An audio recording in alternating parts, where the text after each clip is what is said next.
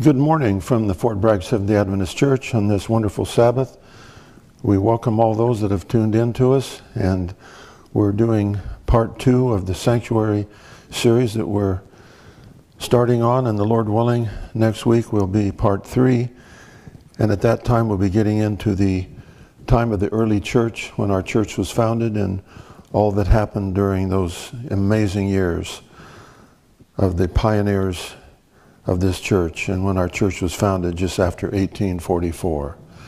So today we have part 2, and when we do this, let's all remember that we're talking about Jesus, who is in the sanctuary in heaven, looking down on us from above, hoping against hope that we'll choose him in this great controversy.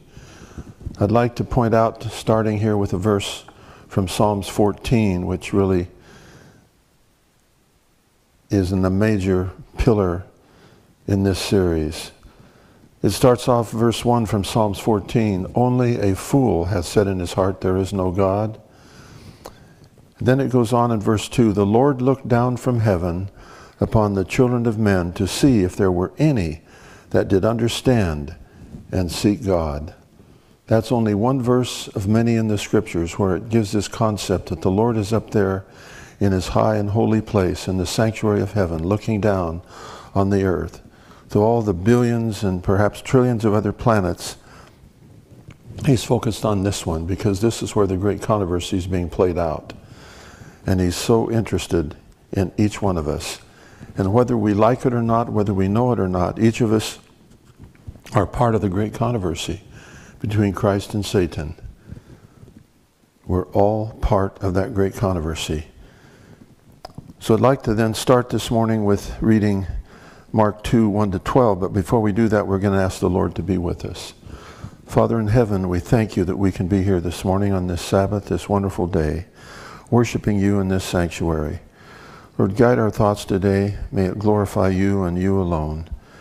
Help us as we contemplate this subject that's so important to us in these latter days, that we will understand that you are our advocate, our lawyer, you're our judge.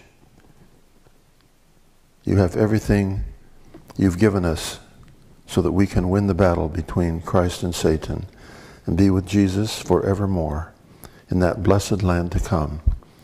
We ask this morning in the name of Jesus our Savior. Amen. So we start off in Mark 2, 1-12 this morning. Very fascinating story from Scripture. "And again he entered," quoting now, "and again he entered into Capernaum after 7 days, and it was noised that he was in the house." The blessed King James Version, it was noised that he was in the house. "And straightway many were gathered together, insomuch that there was no room to receive them, and not so much as about the door. And he preached the word unto them. And they came unto him, bringing one sick of the palsy, which was born before. When they could not come nigh unto him for the press, they uncovered the roof where he was, and when they had broken it up and let down the bed wherein the sick of the palsy lay, and when Jesus saw their faith, he said unto the sick of the palsy, Son, thy sins be forgiven thee." Amazing. "Thy son, thy sins be forgiven thee." And immediately when Jesus perceived in his spirit that they so reasoned within themselves, he said unto them, Why reason ye these things in your heart? Whether it is easier to say to the sick of the palsy, Thy sins be forgiven thee, or to say, Arise, take up thy bed, and walk? Which is easier? But that they may know that the Son of Man hath power on earth to forgive sins. Now here Jesus refers to himself not as the Son of God, but as the Son of Man. He saith to the sick of the palsy, I say unto thee, Arise and take up the bed, and go thy way into thy house. And immediately he arose, took up the bed, and went forth before them all, insomuch they were all amazed and glorified God, saying, We never saw it on this fashion. We never saw it on this fashion. Again, these beautiful words from the King James Bible. We never saw it on this fashion. So forgiveness of sin, what a truth of salvation we have here. God has placed into every soul born on this earth the desire to know him and trust him. But Satan has but a short time to prove God wrong in the great controversy. So he's going about, as the scripture tells us, as a roaring lion, seeking whom he may devour. At this point, we remember the two verses of scripture, one in John 1:9, where it says when everybody's born, there's something placed in their soul, in their mind, something God puts there that they will seek after him. This is also brought out by Solomon in Ecclesiastes, where it says that there's something that's placed in the mind of people that they will search God, coordinating that with John 1:9.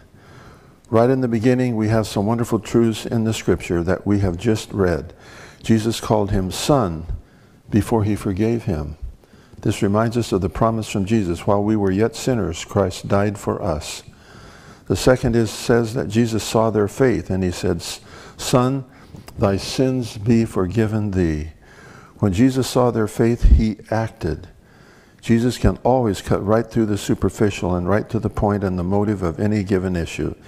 He perceived that the Pharisees were reasoning in their minds that this man speaks blasphemy. This man speaks blasphemy, they said. Then he asked them a question that left these religious leaders absolutely speechless.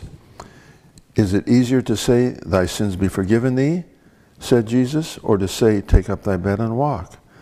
At this point, giving them evidence that he was God, but they still rejected him. And the people and the bystanders that were likewise nearly speechless, saying, we never saw it like this. We never saw it on this fashion. We never saw it on this fashion. So at this point in the discussion, I would like to go to an old book that I treasure, have in my library. A book written, of all people, by James White. James White himself, published in 1906, and obviously written many years before the publishing of 1906. This chapter in that book is called The Judgment. Now, they didn't have everything completely worked out at that point in time, but they certainly had the basics of the sanctuary worked out by that time, at least for the most part. But I'd like to share a few paragraphs with you from this chapter on the judgment, written by James White, one of the major founders of our church back in the 1844 time period. So quoting now, for nearly 6,000 years of sin, this world has stood as a dark blot in the universe of God, and yet through it all the light of his mercy has shone clear and bright, and the work of redemption has gone steadily forward. And when this work shall be finished, there will have been gathered from the dwellers of all the ages a host of those who have been true to God, and shall people this earth according to the original plan of the Creator. Remember, Revelation tells us there'll be a number that no man can number. James White refers to it as a host here. The word host implies a lot of people. When the warfare between good and evil is ended, he writes, the sharpest line of demarcation will be drawn between him that serveth God and him that serveth him not. This will be a clean world with its stains of sin and the blot of sinners forever removed. Taken from Malachi 3:18. It is therefore evident that a time must come when the cases of all who have lived shall come in review and their future destiny be finally settled. This is a time of judgment so many times mentioned in the Word of God. Paul says that we shall all stand before the judgment seat of Christ. Romans 14:10. This judgment will not be arbitrary. The God of heaven knows the character of every human being. When his life work is ended, he should pass upon his future for weal or woe, without the formalities of a future judgment. But the evil outcome of sin must be complete as an object lesson to unfallen worlds. God's righteousness has been called in question by Satan. It must be revealed in the closing up of this world's history. Throughout the ages of eternity, God's justice and mercy is manifested in his dealings with Satan and sinners, must stand vindicated. Hence, the final judgment will be very real, and its scenes, hosts of heavenly angels and the redeemed of earth will participate. On this great day, we read that God, quoting now, hath appointed a day in which he will judge the world in righteousness by that man whom he hath ordained, meaning Jesus himself, whereof he hath given assurance unto all men, in that he raised him up from the dead. Acts 17:31. The judgment cannot therefore take place at the death of each individual, as some suppose, for a day or set time has been fixed when this work shall be undertaken.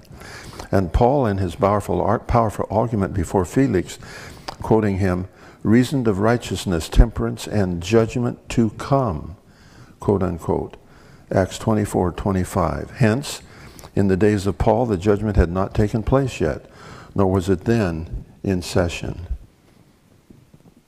Referring back to the term, the judgment to come.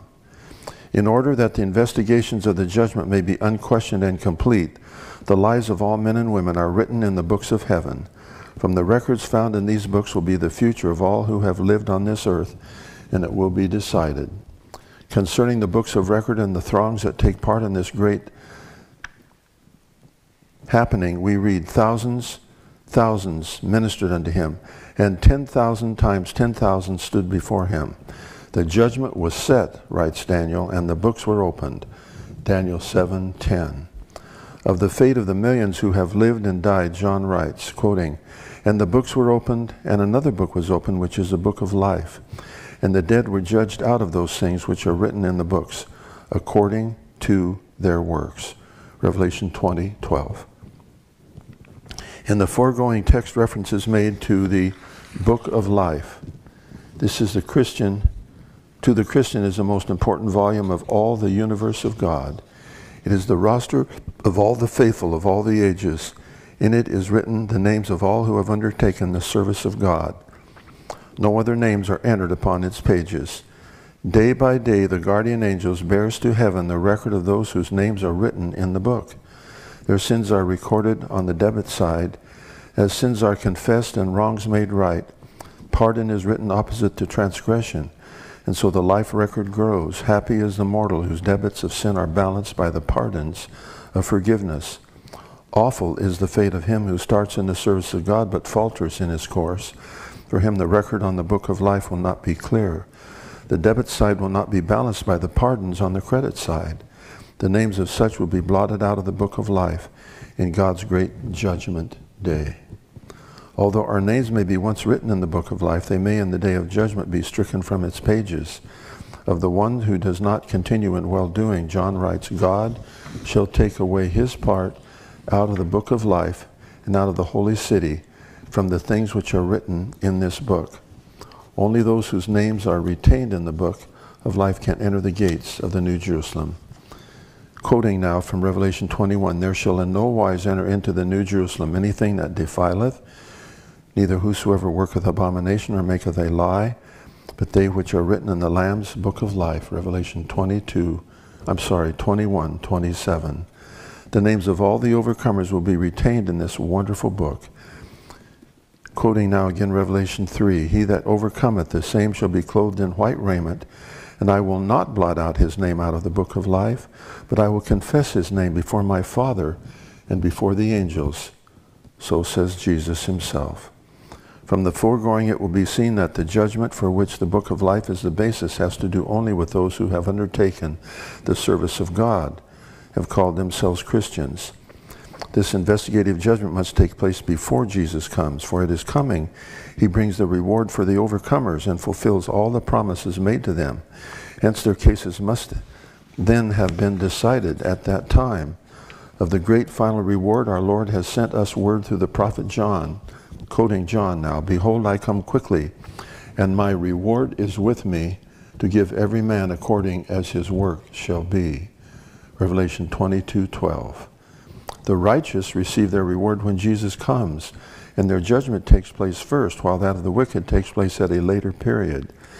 Hence Peter, in prophetic view of the consummation of the Christian hope, exclaims, quoting Peter now, for the time has come that judgment must begin at the house of God. If he first begin at us, what shall the end be of them that obey not the gospel of God?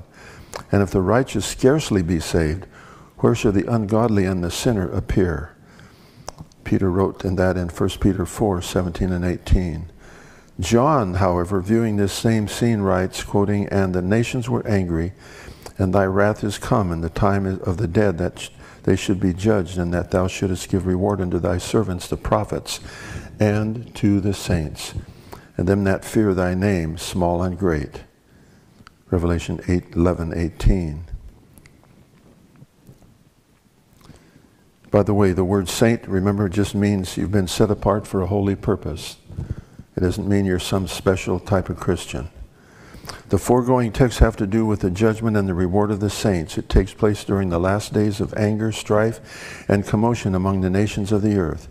It is the investigative judgment of all the dead who have ever started in the service of God, and will determine who have been overcomers in the warfare with sin and Satan.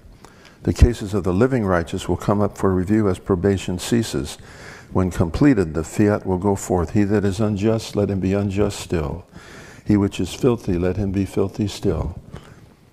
He that is righteous, let him be righteous still. And he that is holy, let him be holy still. Revelation 22:11. The day of repentance are past. The righteous are sealed for the kingdom of God, and the judgment of the wicked will follow to determine what their punishment shall be. The next event is the coming of the Lord from heaven. The text proceeds quickly to say this, and behold, I come quickly. Verse 12. The cases of all the righteous have been settled. Jesus comes to earth. The righteous dead are raised. The living who are tried and true are changed, and all are caught up in the clouds in the air, and wing their way to the New Jerusalem, to the home of God. The Apostle Paul loved to dwell upon these scenes of the triumph of the saints. He writes these famous words from Thessalonians 4:16 and 17. For the Lord himself shall descend from heaven with a shout and with the voice of the archangel, and with the trump of God, and the dead in Christ shall rise first. Then we which are alive and remain shall be caught up together with them in the clouds to meet the Lord in the air. So shall we ever be with the Lord. There will be two resurrections. The first is of the righteous when Christ comes, of which John writes, Blessed and holy is he that hath part in that first resurrection. On such the second death has no power. Revelation 26. The second resurrection is of all the wicked of all the ages, but the rest of the dead live not again until the 1,000 years were finished. This positively implies that at the end of the 1,000 years, the wicked will be raised to life. During this 1,000 years, the righteous will be in the courts of heaven, engaged with the Father, the Son, and the myriads of holy angels in the judgment of the wicked and fallen angels. We read, quoting now, And I saw thrones, and they, the saints, sat upon them, and judgment was given unto them. And they lived and reigned with Christ 1,000 years. Revelation 20, verse 4.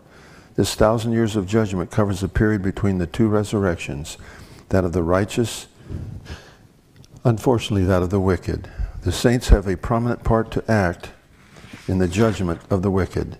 In Daniel's vision of the future of God's people, we saw the time when judgment was given to the saints of the Most High, and the time came that the saints possessed the kingdom. Daniel 7:22. And Paul, in reproving those of the Corinthian church who went to law against the brethren, writes, quoting, Do you not know that the saints shall judge the world? And if the world shall be judged by you, are you unworthy to judge the smallest matters? Know ye not that ye shall judge angels? Angels who have sinned and were driven out of heaven? How much more things that pertain to this life? 1 Corinthians 6:2 and 3. In the end of the 1,000 years, at the conclusion of the judgment of the wicked, the New Jerusalem comes down from heaven, Revelation 21:2, to become the capital city of the new earth. Then the wicked dead are raised and come up around the city. And then from his throne, high and lifted up, the great judge, the Son of God, to whom the Father has committed all judgment, John 5:22, announces the decisions of the heavenly court. First arresting those upon his right hand in position of favor, that is inside the city, he says, Come, ye blessed of my Father, inherit the kingdom prepared for you from the foundation of the world. Matthew 25:34. Then turning to those outside the city, he utters the fearful sentence, with tears in his eyes, Depart from me, ye cursed, into everlasting fire, prepared for the devil and his angels. Unquote. Matthew 25:41. Then follows the execution of the sentence. Filled with madness, the wicked array themselves against the city as though to take it by force. The prophetic record of the scene as presented to John in vision says, And they went up, quoting now, And they went up on the breadth of the earth, encompassed the city, and camp of the saints about, and the beloved city, and fire came down from God out of heaven and just devoured them. Revelation 20, verse 9. This is the second death spoken of in Revelation 20, verse 6. But of the righteous it is written, when the wicked are cut off, thou shalt see it. Psalms 37, 34. Quoting another verse from Malachi, but of the righteous it is written, when the wicked are cut off, thou shalt see it. Unto you that fear my name shall the Son of Righteousness arise with healing in his wings. Ye shall go forth and grow up as calves in the stall. Ye shall tread down the wicked, for they shall be ashes under the soles of your feet in the day that I shall do this, saith the Lord of hosts. From Malachi 4. Then I believe he quotes a song of the day. Then, O Lord, prepare my soul for that great day. O wash me in thy precious blood, and take my sins away. We next segment here, we're going to go to a modern writing from Angel Rodriguez. Angel Rodriguez is a giant theologian in our church. He's retired now, but he's still very active. He'll write for various publications and answer technical theological questions in the most remarkable, charming way. He has written about sin, and I thought it would be good for us to delve into this a little bit, just for a few moments, what sin really is. What sin really is. Somebody questioned him, and so this is the result of this question. They wrote in, there is some debate in my church about the nature of sin. Could you share with us the biblical perspective of the sin topic? Well, he did that, and it was just written up in one of our publications, and so I'd like to share it with you briefly. There's about 4 paragraphs here. He writes, quoting, for our purpose, sin is the ethical, moral, mental, and spiritual decompensation of the human being. Originally created in the image of God, Genesis 1:26, decompensation is about being involved in the process of spiritual putrefaction that upon progression results in the disintegration of God's good creation. The process leaves behind spiritual and moral repulsiveness to the Lord. This concept of sin, understood as the dissolution of our inner being and our wholeness, helps us to realize that it is already active within us and that it is much more than a thought or an action. Then he goes on with this paragraph, sin is rebellion and enslavement and alienation. Sin is indeed an enslaving power, Romans 6:17, one that we have voluntarily embraced in an act of rebellion against God, Genesis 3:1-7. In its original manifestation, sin was an incomprehensible act of rebellion against the good Creator, but it immediately became a permanent disrupting and destructive inner attitude expressing itself in all sorts of evil thoughts, words, and actions. To be a sinner is to be characterized, indeed, defined by a state of inner conflict against God, against others, and against self, Romans 8:7. And James 4:4. If sin is a state of rebellion against God, then it is also a state of alienation from Him, the very source of life.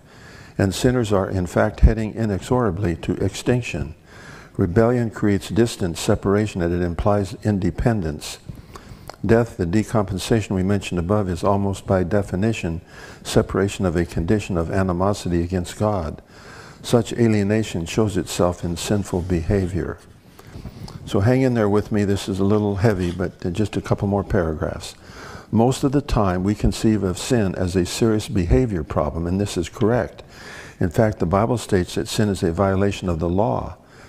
The Bible emphasizes wicked behavior in its portrait of sin because actions reveal the inner condition of the human being. They are the objective evidence of the state of the human heart as a corrupted center of existence. Jesus stated in unforgettable terms, for it is from within, Jesus writes, out of a person's heart that the evil thoughts come. Sexual immorality, theft, murder, adultery, greed, malice, deceit, lewdness, envy, slander, and arrogance, and folly. Mark 7:21. There is something deeply wrong with humans. There is rottenness at the very core of our existence. This is hard for us to understand sometimes. Isaiah, though, had it right, didn't he? He said our righteousness, our very righteousness that we do for God is filthy rags. The very good things we do has a little mixture of self in it or something that isn't quite right. So our righteousness is filthy rags, writes Isaiah. There's something deeply wrong with us. An understanding of sin as a behavior problem is hardly adequate to reveal the deep darkness of the human predicament. Then we have this line that we should never forget.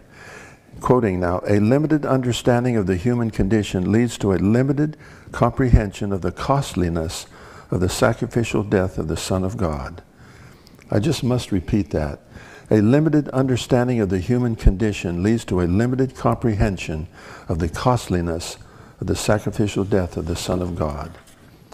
Then we have the final paragraph, resolution of the sin problem. The final solution to the problem of sin is not behavior modification, even if it occurs through the power of the Spirit, but death.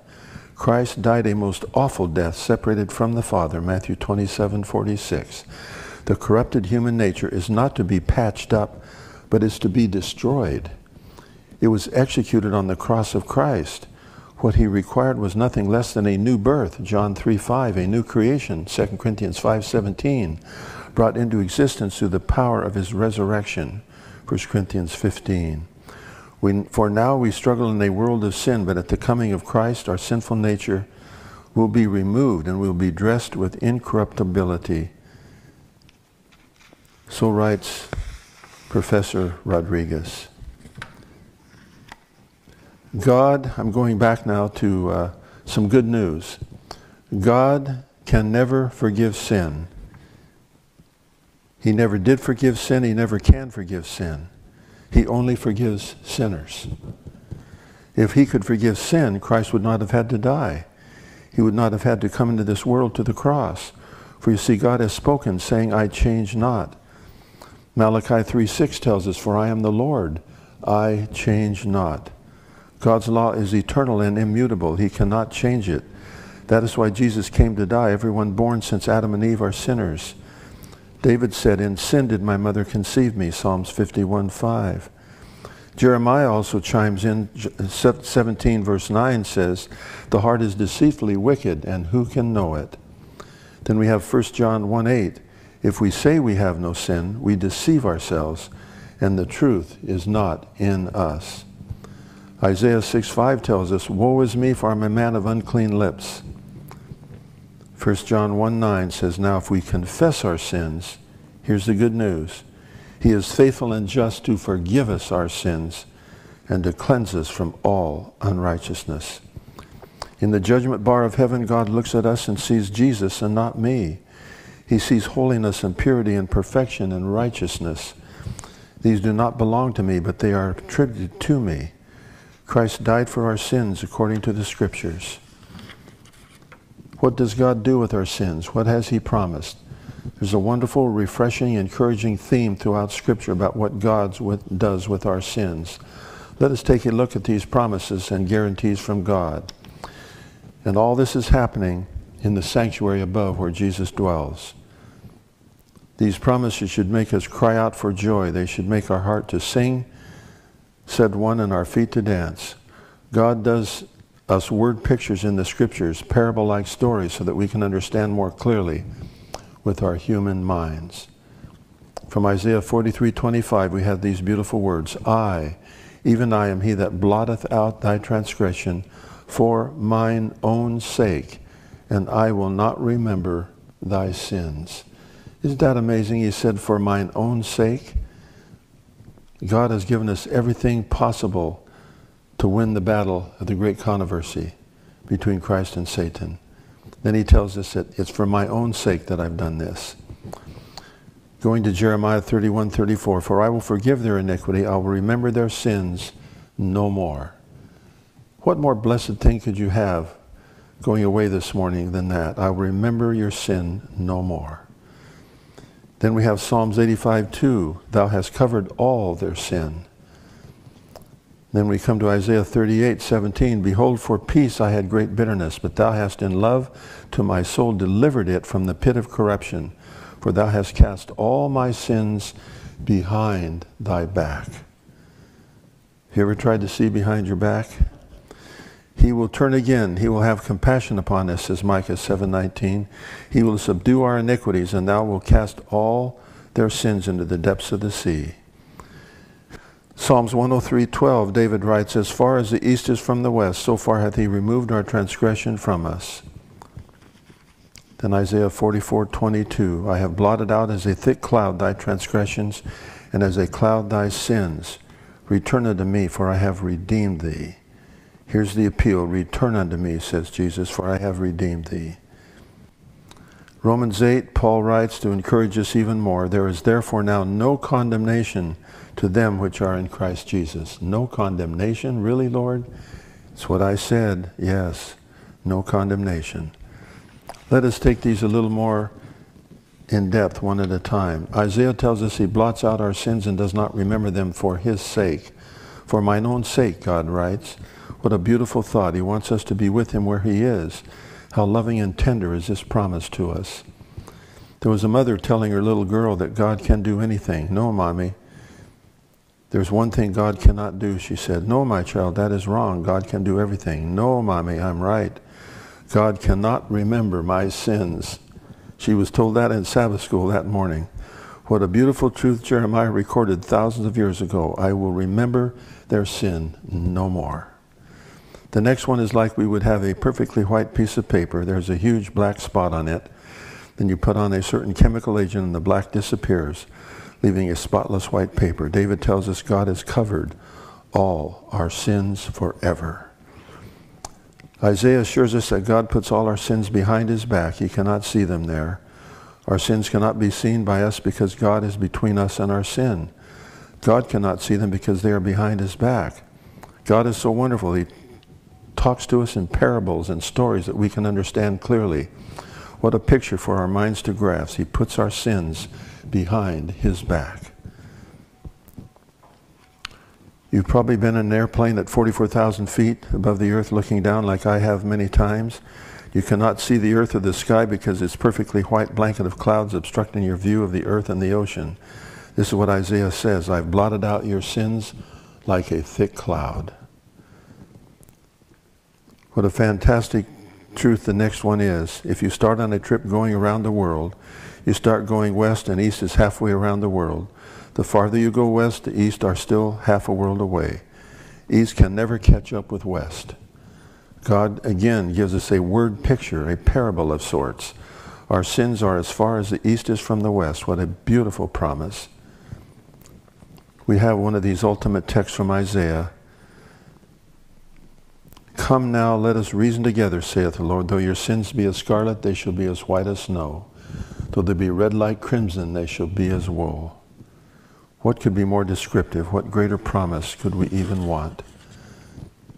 The question comes up because of our human nature. Do we really believe we've been forgiven? That's our challenge. Do we really, really believe it? Our sins, some of them so black that they cannot be forgiven? Well, Jesus answered that question by saying, all manner of sin and blasphemy shall be forgiven unto men. Are you going to doubt Jesus' words? We shouldn't. Matthew 12:31, all manner of sin and blasphemy shall be forgiven unto men. But it also plainly says in that text that sin against the Holy Ghost shall not be forgiven. Well, what does that mean? In the past, I've struggled with that at times. What does it really mean? Then one day, a godly minister friend of mine taught me that this simply means that if I reject Jesus and I reject the Holy Spirit pleading with my heart to accept him as my Savior, then I by that action condemn myself.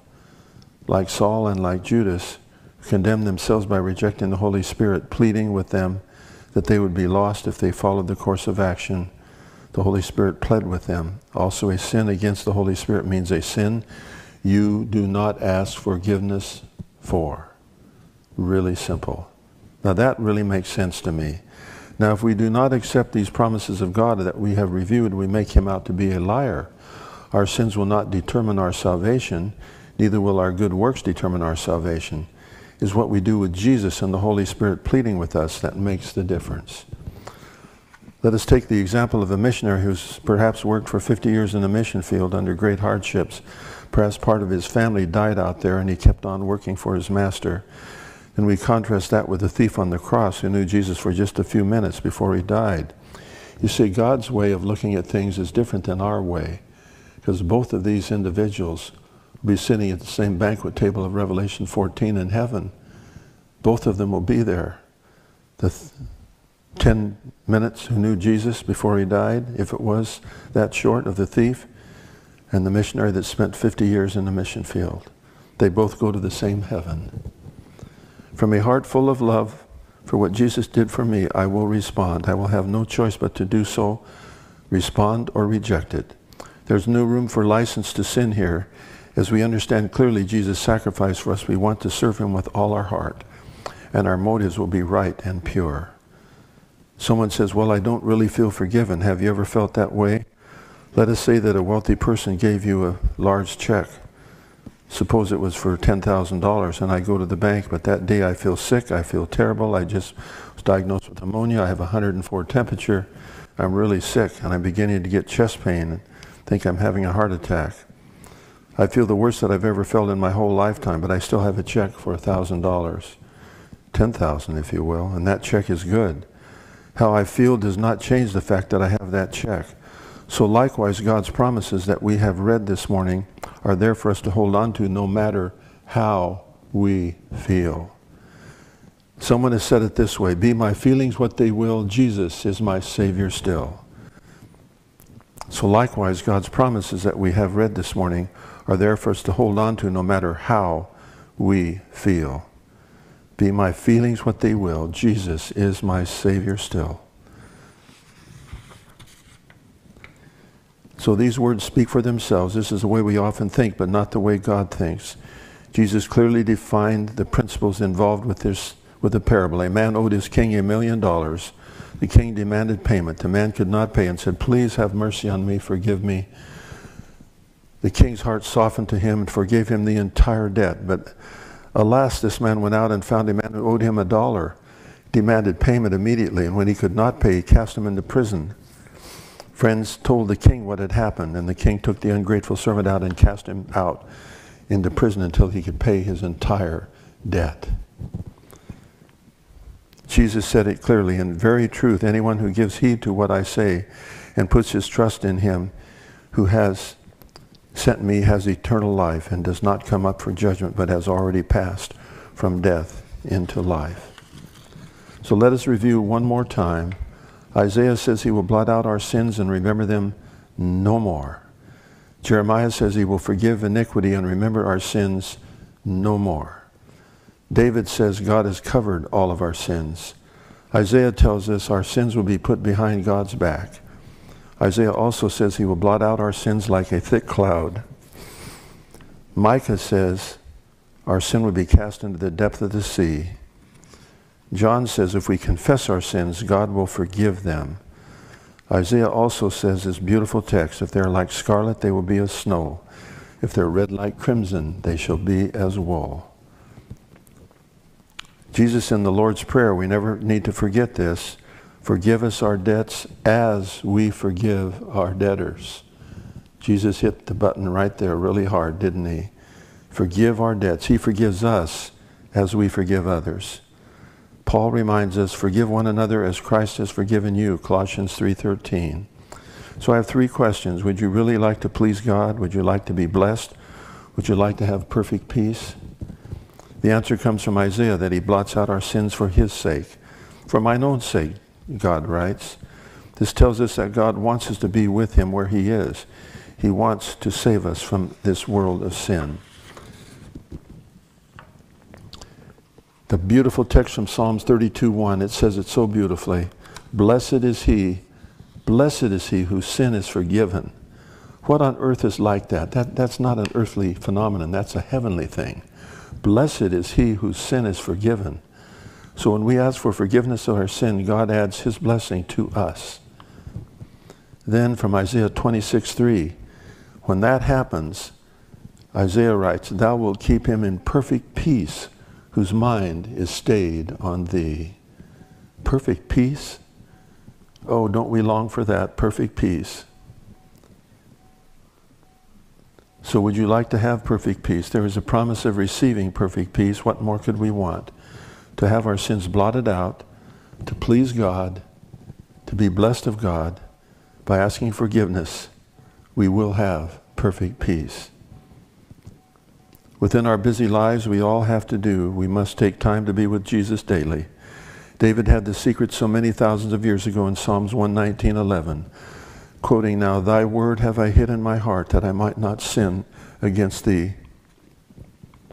And Jesus, when he visited Mary and Martha some 2,000 years ago, also had the answer by saying, there's only one thing needful, and that's sitting at the feet of Jesus, listening to his words. This is what he told Martha and Mary.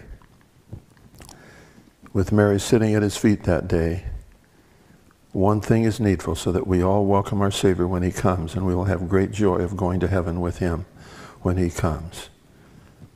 The man and woman God has promised to forget is the man or woman we used to be before we knew Jesus. I close now with a few pungent quotes from, this one is from the Amazing Grace book. Listen to these incredible words. The church of God below, you with me? The church of God below is one with the church of God above. Believers on the earth and the beings in heaven who have never fallen constitute one church. Now, when have you last heard that concept? Every heavenly angel is interested in the assemblies of the saints who on earth meet to worship God. In the inner court of heaven, they listen to the testimony of the witnesses for Christ, and they praise the worshipers below. While angels drink from the fountainhead, the saints on earth drink of the same pure streams flowing from the throne of God, the streams that make glad the city of our God. Oh, that we could all realize the nearness of heaven to earth. Oh my. In every assembly of the saints below are angels of God. So when we walk into this church, and any church on this earth, whether it's under a tree in Africa before Maranatha comes or wherever that church is, angels are there. Angels are there. Further closing, not a sigh is breathed, not a pain felt, not a grief pierces the soul, but the throb vibrates to the Father's heart. So when you're distraught, you have troubles piled upon troubles, remember, not a sigh is breathed, not a pain felt, not a grief pierces the soul, but the throb vibrates to the Father's heart. Desire of Ages 356. Then linking our comments today with what's happening in the sanctuary above where Jesus is pleading for us. The Bible shows us God in his high and holy place, not in a state of inactivity, not in silence and solitude, but surrounded by 10,000 times 10,000 and thousands of holy angels, all waiting to do his will. Through channels which we cannot discern, he is in active communication with every part of his dominion. But it is to this speck of the world and the souls that he gave his only begotten Son to save, that his interest and interest of all heaven is centered. On this tiny planet, you know, we're one of the smallest planets in the universe, you know that, don't you? God is bending from his throne to hear the cry of the oppressed. To every sincere prayer he answers, "Here am I," Christian. He uplifts the distressed and the downtrodden. In all our afflictions he is afflicted. In every temptation, every trial, the angel of his presence is near to deliver. Not a sparrow falls to the ground that he does not notice. We end with these words.